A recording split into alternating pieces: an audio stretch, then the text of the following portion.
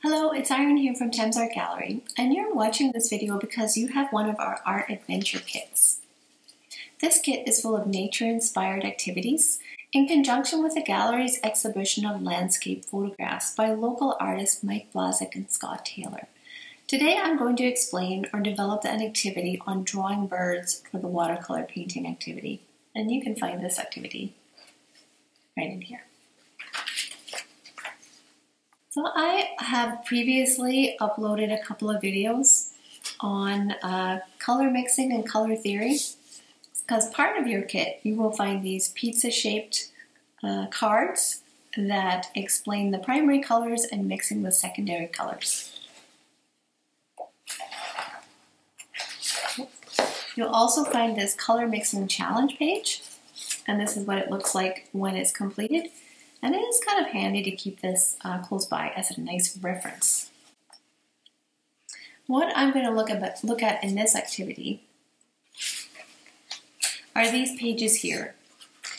So you will find that you have a little photocopy of a robin, and it has been photocopied onto a journaling page that talks about if you were to go out and do some bird watching or go out on a trail or go to the park. It asks you the date, the time, what the weather was like and where you were, and describe the bird and where you saw it and what it reminds you of and what you might wonder about it. So it's kind of a nice activity to get you really looking and thinking about the bird and its location and where we are in our location. And the sheet I'm going to be referencing and guiding you through is this one here. So this is just a simple activity on how to draw the bird. Many things can look quite complicated, but most of the time what artists do is they break the shapes and look for simple shapes. And this is really 2 circles and 2 directional lines, and that's how we're going to start. The next thing that we're going to look for is the directional line from the beak through the belly to the foot. So that is quite a much sharper line, I would say maybe 70-degree angle. So I'm going to draw that in right here.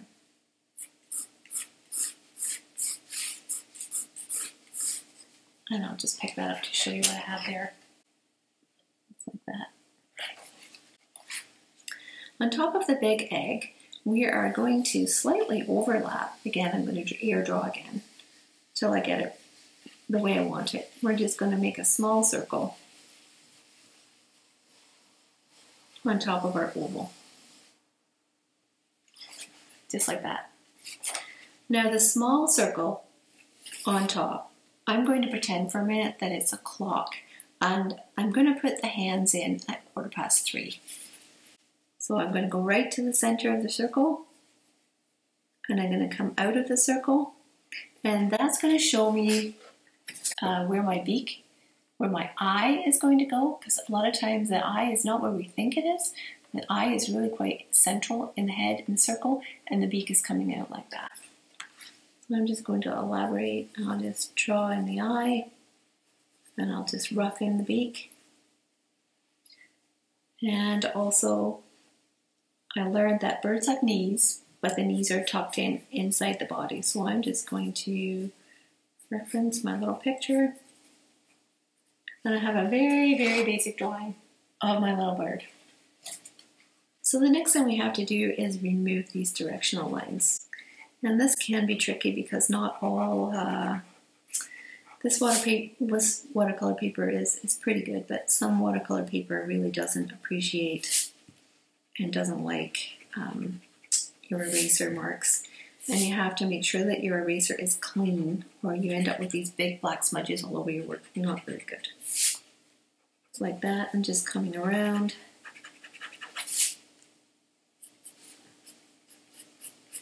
And I will like to refer to my picture a little bit here. A little bit dark so I can show you. I'm going to bring out the tail, come up and come on over the back like that.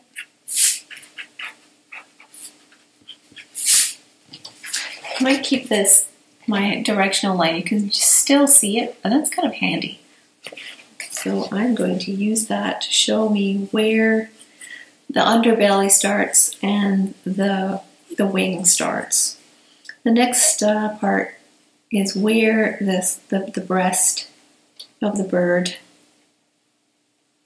actually is. So it's like that.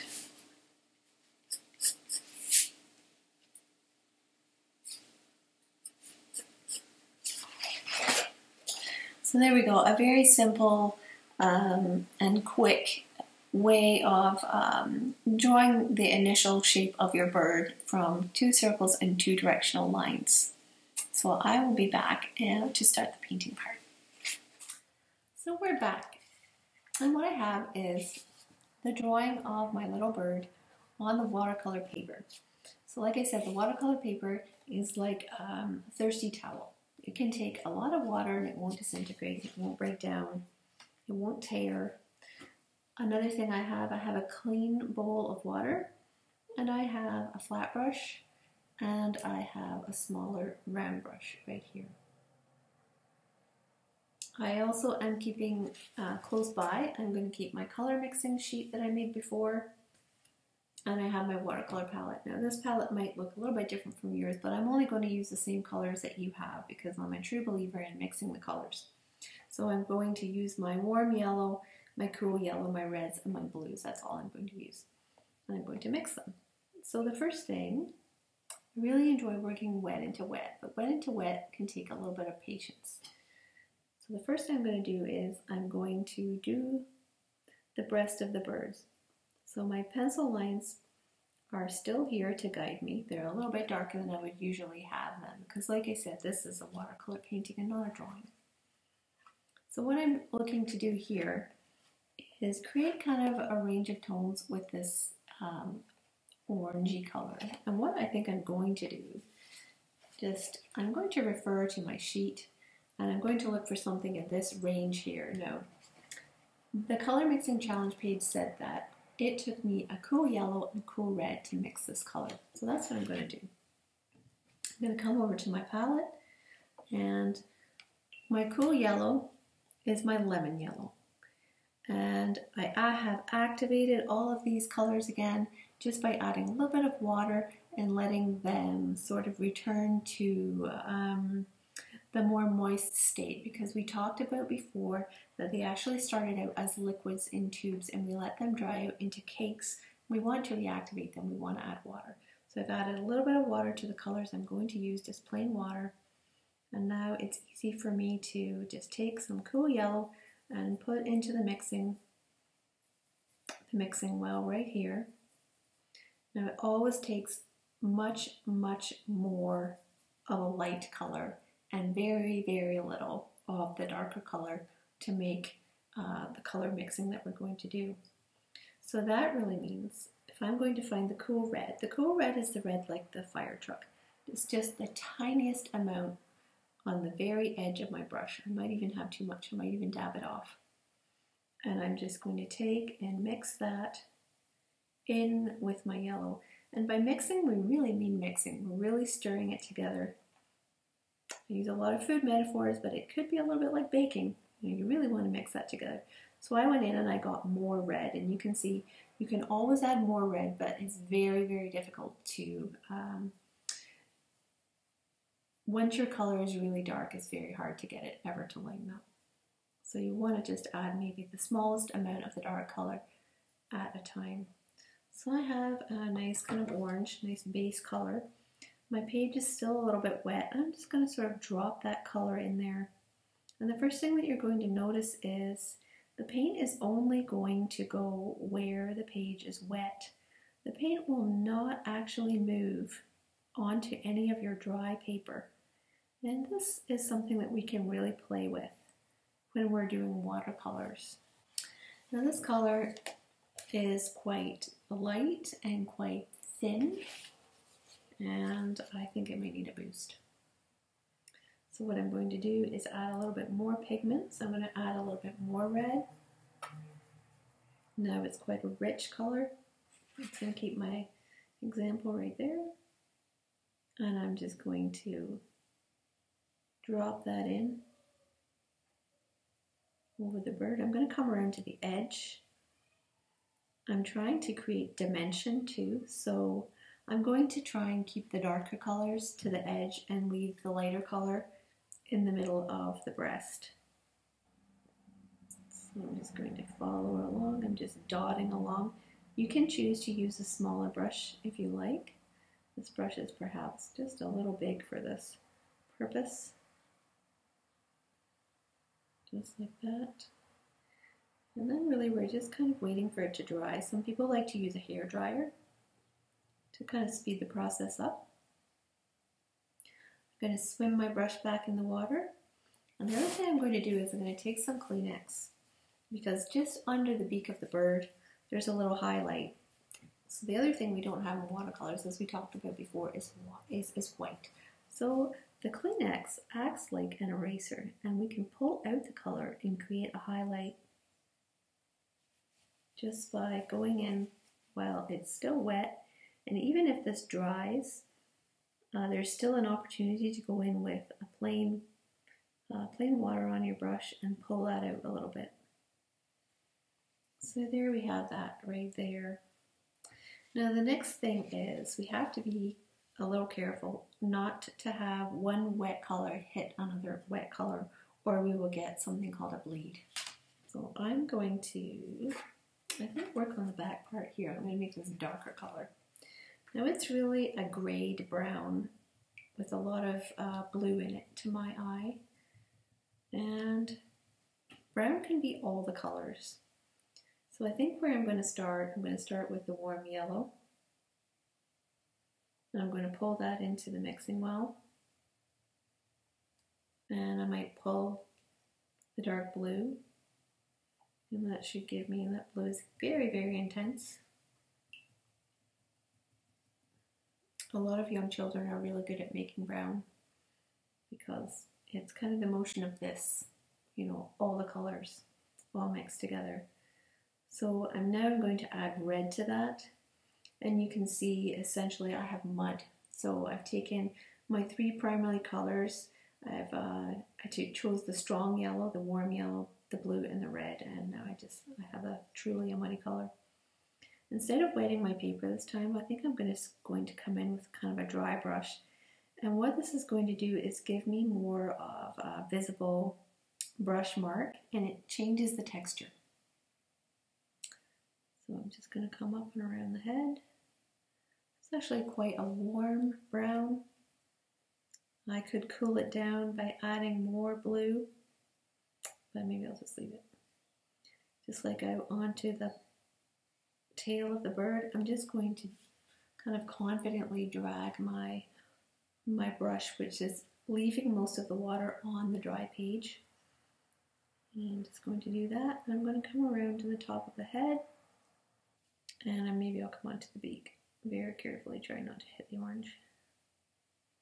And I'm going to do the eyes later on.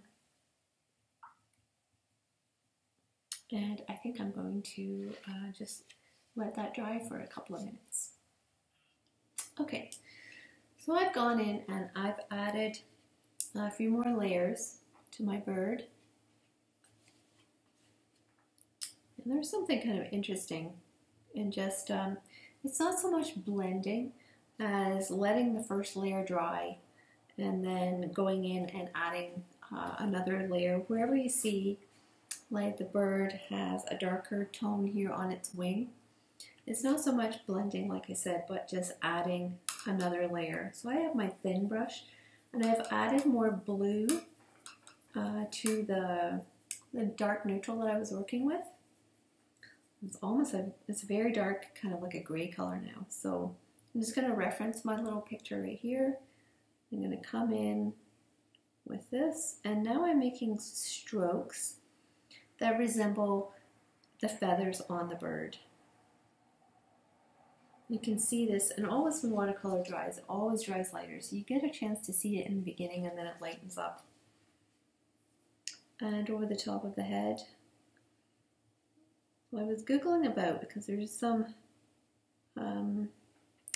questions as to whether this is a robin or a different bird. And according to the internet, this is a European robin. It looks a little bit different than a North American robin. It's kind of cute. I was wondering if it was deep in winter because he's really got quite a fat belly on him. So you can see too, now I have my thin brush. I've also gone in and added the eye. Everything else is dry. And I can just use the very, very tip of that. And like I said, by adding more layers, I can get a darker line. And I can get the look of feathers just by dragging my brush lightly over the top, over the back of the, over the back, I guess. I'm just going to use my brush right up on this edge and create these little hair-like lines. And maybe down here on the back, I'm just going to drag this again to create more fine lines, like a drawing line. It really adds nice texture and nice variety. I'm finding my color, if I don't keep it mixed, it likes to kind of split apart, and I see the orange and I see the blues kind of separating, so I'm just mixing that, trying to get that color that I want to keep. And up around the edge, I'm going to just shape my bird a little bit more. I'm just gonna. Sometimes it's nice to have an edge that tapers off into nothing, and we can do that by just adding a little bit of water and lightening that color up, rather than a hard edge, because a hard edge sometimes wants to come forward, and if we're trying to make our bird look like it's realistic and in the round, then we really would like to have an edge that really fades away.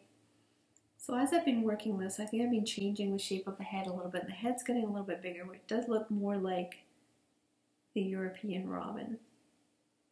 And it makes it look kind of cuter. So I'm pretty happy with that. And then again, you know, everything you do is really a game of patience. You have to let it dry. The orange of the breast of the bird, I also added another layer in there, and you can see where my layers start and stop, and it's not a smooth blend. I really like that. To me, that's what watercolor is all about, being able to see where the water has done the work. I think it's quite attractive. Now the underbelly of the bird is really quite blue, and like I said, we don't have white, so we have to lighten our color up by using water. My decision is next whether I'm going to stay with this dark blue or whether I'm going to go into this more of a sky blue. And I think I'm going to pull the sky blue just to see what it looks like. It's very contrasting. It's quite bright. I'm going to add a lot of water, but it still might be a little bit bright. So maybe I'll take more of this mud color and I'll just temper. I'll just bring it down, bring the intensity or bring the hue down a little bit into more of a gray. And there we go. Now I'm going to just take my brush, and I'm really just, again, dry brushing this on here. And it's almost like a shadow color. It's very light, it's very translucent. And it might actually look nice over the back of the bird just a little bit to give it that shadow color. And that will probably take a few more layers. We don't overwork it. We end up with this, you know, it's very kind of a fresh palette. Now our bird, if it was like an absolute sample and you didn't want anything around it, we could just leave it like it is, and maybe you want to make some notes or something like that, like we talked about, having that little notation sheet for a little journal. However, if we wanted to go ahead and paint in a sky, the easiest way to paint in the sky is one more time to paint with clear water. Take your bigger brush. Try not to touch your bird just in case. We talked about the bleeding. I'm coming right up close to the bird but not touching the bird. And I'm just going to work my way around like that. I can always come in later if I've got an awkward white line around there. I'm going to kind of drop in a horizon line, which is where this land and the sky meets. I'm going to make it down low on my page. Very, very rarely is a horizon line ever in the middle of your page. If you're looking to create something that's completely artificial, then do that. Put your horizon line right in the middle of the page. Otherwise, keep it high or drop it low. I know for Kent County, as I've talked about, it does seem a little bit like big sky country with such a flat landscape. So this is quite a big area. It's bigger than the cards, the pieces of watercolor that you have. And so, but my paper is, holding the water just fine. You can see the whole thing is kind of wet. You can see it puddling down towards the bottom there, creating a horizon line. The next thing I'm going to do is perhaps take this bright blue. Again, I find that just a little bit intense.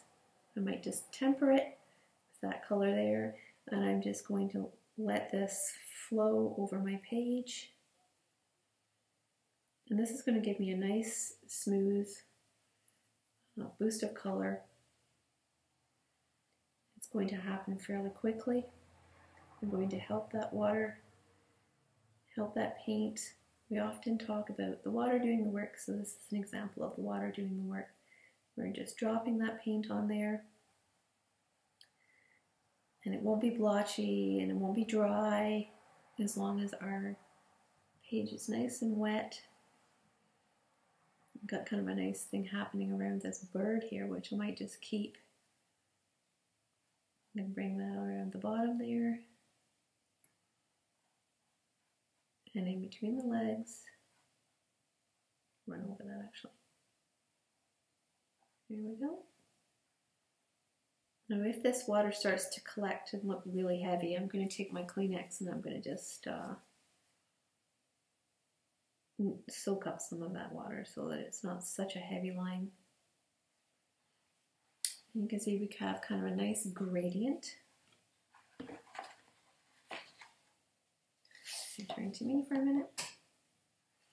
And then the next thing we can do is we can take the Kleenex and crumple it and create kind of a cloud effect. As I said, the Kleenex works like an eraser. And we can just kind of remove to create a naturalistic looking, backdrop. Just like that. And one more time, you can let that dry and you can go back in and do that again and kind of gradually build that up to where you would like it to be. You're looking pretty good.